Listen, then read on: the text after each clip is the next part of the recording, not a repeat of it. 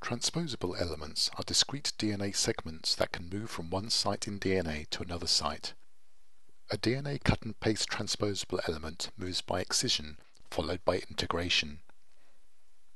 Transposition begins when the transposase binds to terminal inverted repeat sequences at each end of the transposon.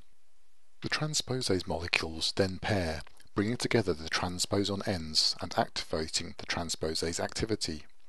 The transposase then excises the element by generating double-strand breaks in the DNA at each end of the element. The transposase then directly joins the transposon ends to the target site in the target DNA. Note that the positions of strand joining are staggered on the top and bottom strands of the target DNA such that the ends are flanked by short single-strand gaps.